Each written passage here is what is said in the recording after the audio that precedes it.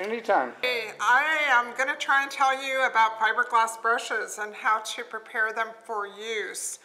Most people find that a fiberglass brush, as handy as it may be, is also very difficult to use because of the fact that the little bristles break off and they get stuck in your fingers and they're a real nuisance and painful.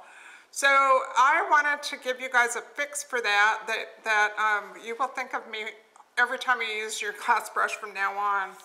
Here's my glass brush that I've been using for 40 years. It started out about this long, and my good friend John at the time came up with a fix for this glass brush so that it would quit breaking and shedding fiberglass bristles.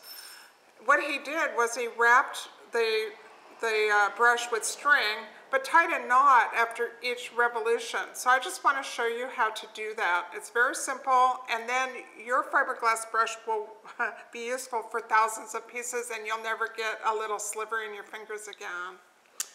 So when you buy our fiberglass brushes at Enamel Art Supply, they look like this.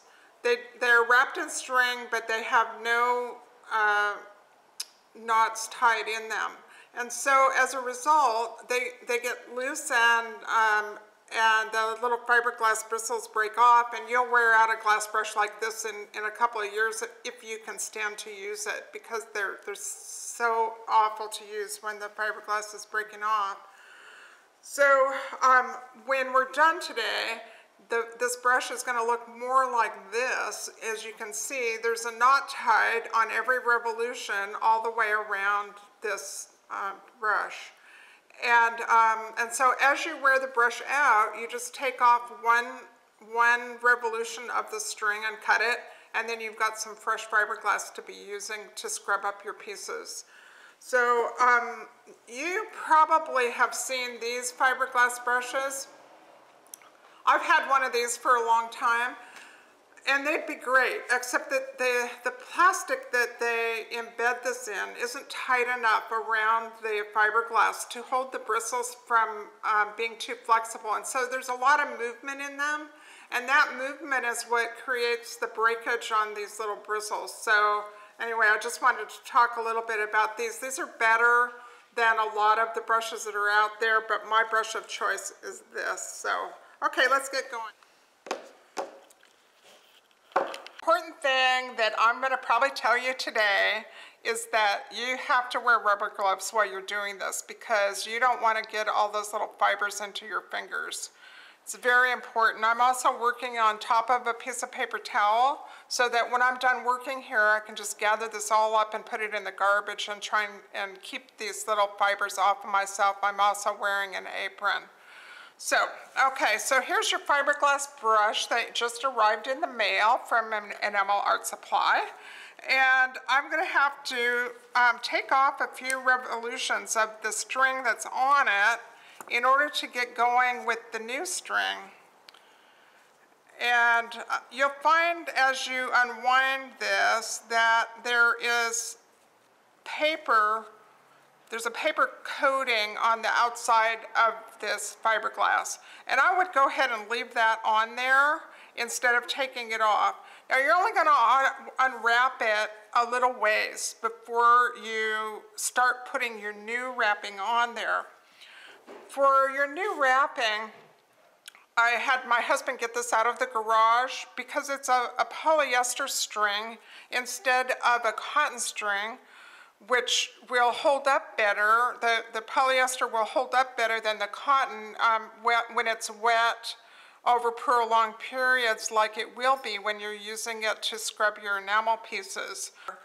So I'm going to start this out by wrapping this around the end of my fiberglass brush.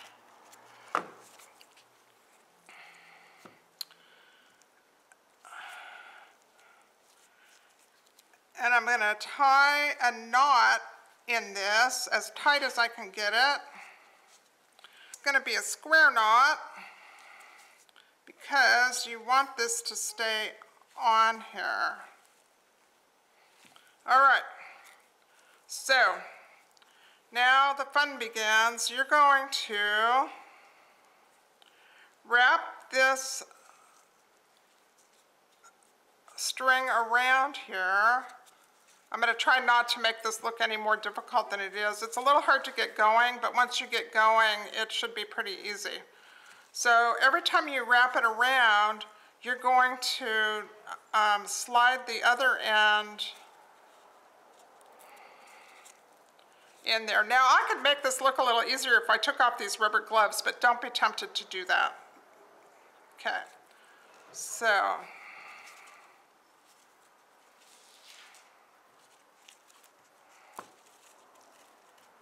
I can do this.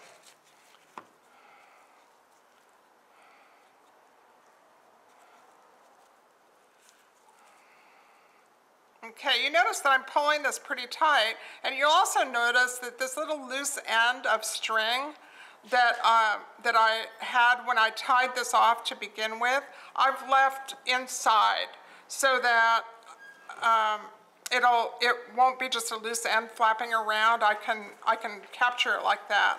Okay, so I'm going to move this back a little bit, and then go ahead and bring this around, bring this through. I promise you'll get better at this really fast, and so will I. Okay, and then there. So I'm going to bring it around, bring it through.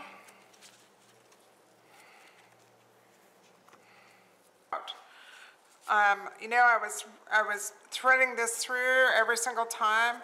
So as I got down to this end, I figured out that I could just do that. How cool is that, eh? So now I should be able to finish this off pretty quickly. And I think I just made this into a really simple job for you. I'm going to go ahead and take off the rest of this string here so that I can get it out of my way so I can finish this off. Okay. Well, let's leave this little end tied here till I get down that far. Okay.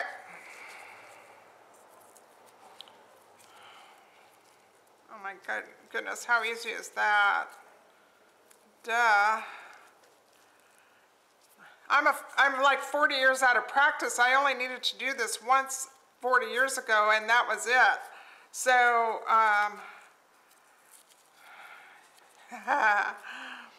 I feel pretty happy about figuring out this last little trick.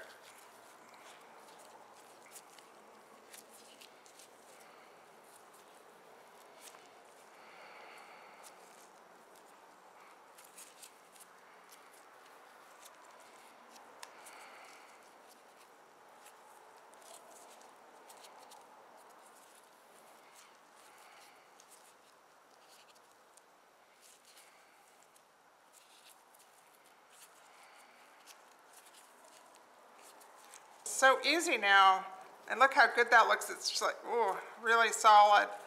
All right, now I'm going to try and figure out a smart way to tie this off.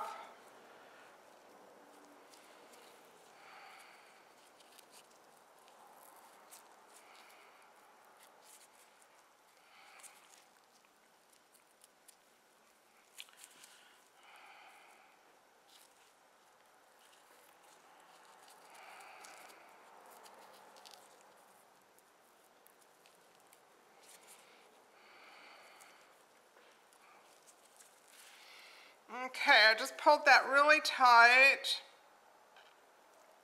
I can't think of a better way to have that. I'm going to go one more time around here.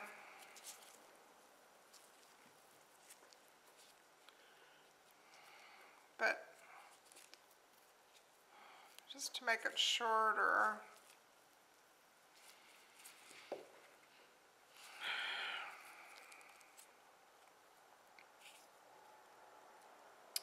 I think that's all we need to do.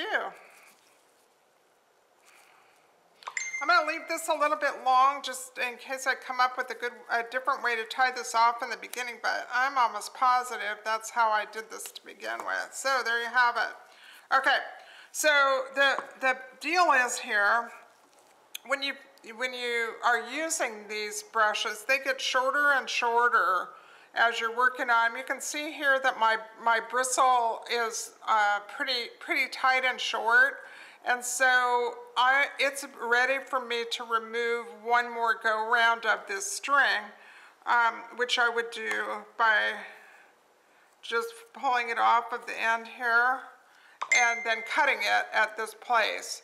And now this will get me through another 20 pieces, I betcha. So, okay, there you have it, this nasty old thing. It's one of my favorite tools. So, I know this took a little while, but you only have to do this once, and then you'll have a really safe glass brush to use for the rest of your career and probably your grandchildren too. So, have fun.